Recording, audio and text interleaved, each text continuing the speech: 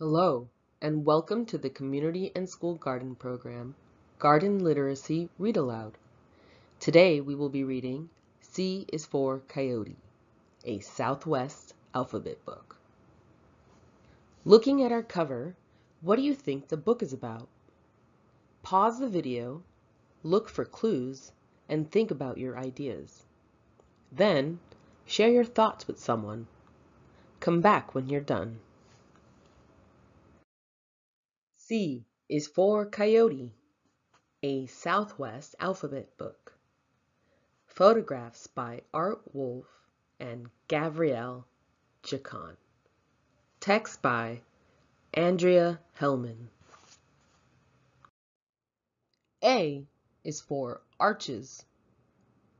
Delicate Arch stands alone surrounded by sculptured rock towers and domes that are more than 150 million years old.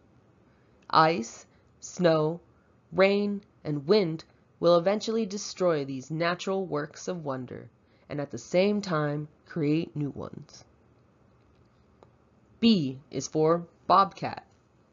Peering out from a rocky den, this bobcat awaits the night, his favorite time to hunt.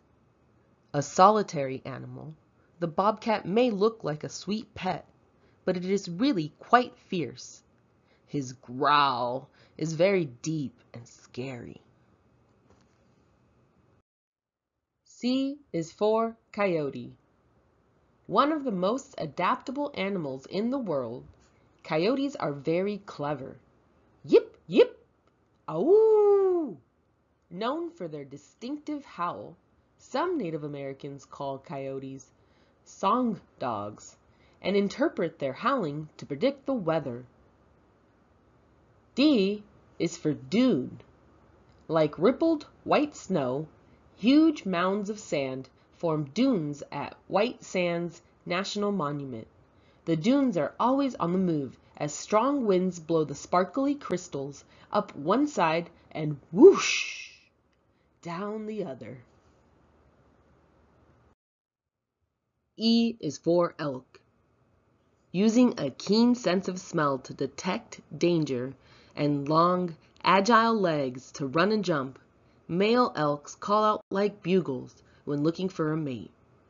They polish their 5-foot antlers on tree trunks and shed them after mating season. F is for flowers. Thousands of perennials, like these brightly colored asters, bloom year after year throughout the Southwest.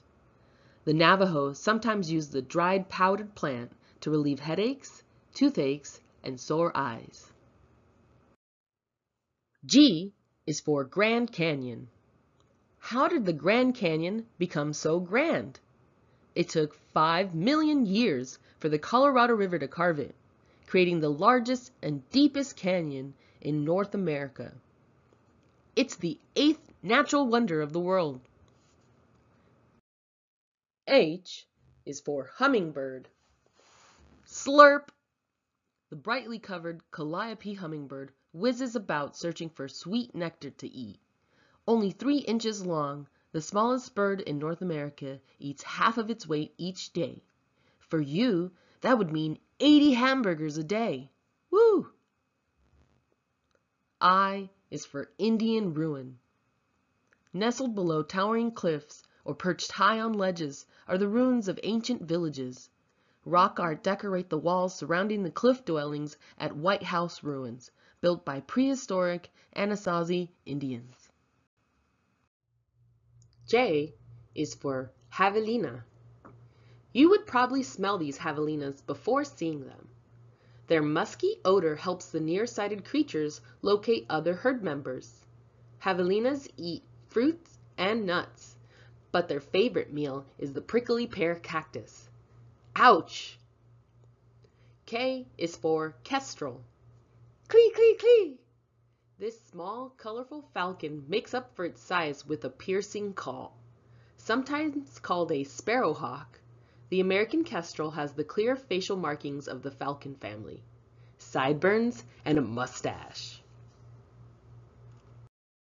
L is for Lizard. Is that lizard doing push-ups? When in danger, Some lizards can shed their tails to free themselves from an attacker. Within a month, most lizards regrow their tails, which help them climb, swim, and run. M is for mountain lion.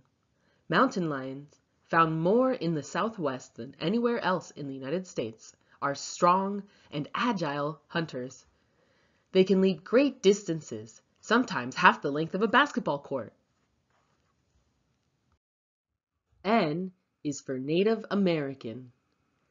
Tewa deer dancers move to the boom, boom, boom of drums at the San Ildefonso Pueblo feast day.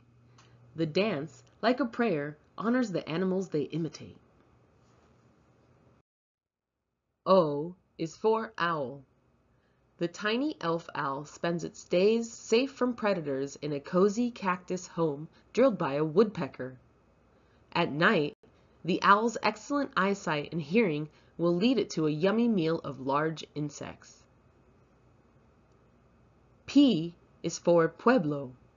1,000 years ago, Pueblo Indians mixed water, straw, and earth, adobe, to create the Taos Pueblo, one of the oldest communities in the United States. In Spanish, Pueblo means town. Q is for quail. The social Gambel's quail is widespread and well adapted for the desert. Darting across the ground, this talkative bird chooses flight over fight. When disturbed, the flock rushes around in different directions, flapping their wings wildly to confuse any predators. R is for rattlesnake. "Back off!" warns a startled rattlesnake with the shake of its tail. Rattlers can't hear, so to find food they catch scents with their tongues or follow the ground vibrations of lizards and small animals. S is for saguaro. The giant saguaro, which is the largest cactus in the United States, can live up to 200 years and weigh as much as a small elephant. Growing up to 50 feet tall, the saguaro produces a fragrant fruit and is home to more than a dozen species of birds, small mammals, and insects. T is for tarantula. This tarantula has 8 eyes, but uses sensitive leg hairs for guidance because it's almost blind. If food is scarce, tarantulas simply plug up their underground burrows and take a snooze for more than 2 years without food. U is for ultraviolet rays. Invisible ultraviolet, UV, rays are created by the sun, our nearest star. Even though the sun is 93 million miles away, these rays are harmful to your skin and eyes, so smooth on some sunscreen and slip on a pair of cool sunglasses. V is for vulture. Dark feathers absorb the sun's heat and warm the turkey vulture's body after a cool night. Awkward on land, this large bird of prey spreads its wings and soars effortlessly on the warm desert air in search of its next meal. W is for wolf. Does this Mexican gray wolf look like a dog? That's because wolves are ancestors of dogs. Nearly extinct, the Mexican gray wolf is an endangered species now being raised in captivity and released back into its wilderness home. X is for San Javier del Bac Mission. This bright adobe mission, which has survived earthquakes, flood, and war, is called the White Dove of the Desert. Filled with paintings, sculptures, and wall murals, the mission poses many mysteries. Who built it? Who were the artists? And why was it left unfinished? Y is for yucca. Scattered throughout the southwest deserts, the soap tree yucca is named for the soapy substance found inside its roots. The yucca provides perches for hawks, tender flower stalks for hungry cattle and deer, and gentle soap for washing hand-woven rugs and blankets. Z is for Zion. Look up! Zion National Park has some of the highest cliffs in America, 2,000 feet from top to bottom.